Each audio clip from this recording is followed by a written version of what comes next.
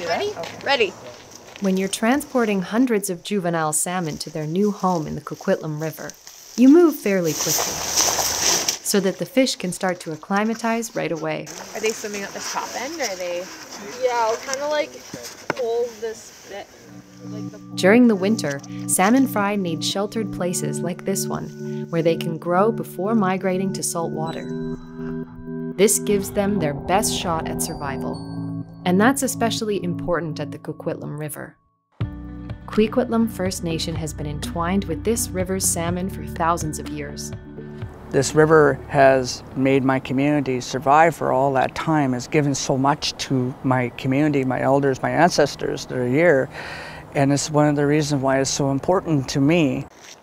In Coquitlam Regional Park, floodgates prevent the Coquitlam River from flooding the park. But the floodgates sometimes block young salmon trying to spend the winter in the river's off-channels.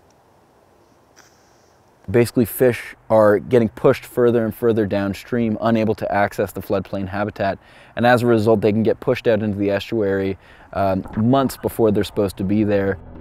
An innovative research project is looking at ways of improving salmon fry access to the off-channels that were specially created in Coquitlam Regional Park. Okay, like here is good. That's why this team of environmental specialists are releasing hundreds of coho fry here. The fish are hatchery raised and have tiny tags inside them, so they can be tracked when they pass through floodgates that have been fitted with specialized antennas. This is the first study to use individual fish tracking to assess juvenile salmon passage through flood control structures.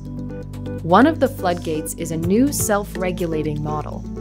It allows fish more access to off-channel habitat while also helping to prevent flooding.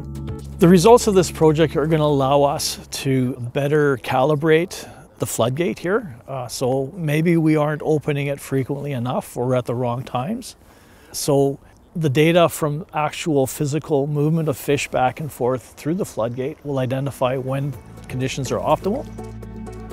Innovation drives improvement if it's the right kind of innovation. And if we can prove that this is effective in controlling flood and also providing better access to off-channel habitat for fish, then we're further ahead for the fish resource in the Lower Mainland. Coquitlam First Nation is a partner in this project, alongside Metro Vancouver, UBC, and others. These projects that we're talking about right now, they work. They are doubling fish in the Coquitlam River, and it was because we worked together.